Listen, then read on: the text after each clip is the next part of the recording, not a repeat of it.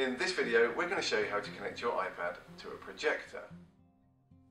Most projectors will have an HDMI socket. First, we'll show you how to use the HDMI socket. For this, you'll need your HDMI lead, and you plug this in to the back of the projector.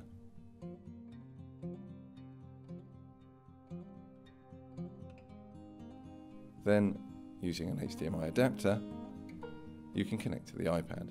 The other end of the HDMI lead connects into the adapter and then into the charge socket on your iPad.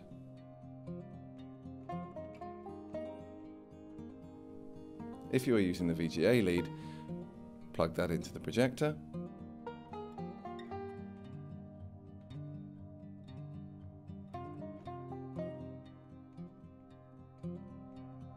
You will also need a VGA adapter to connect to your iPad.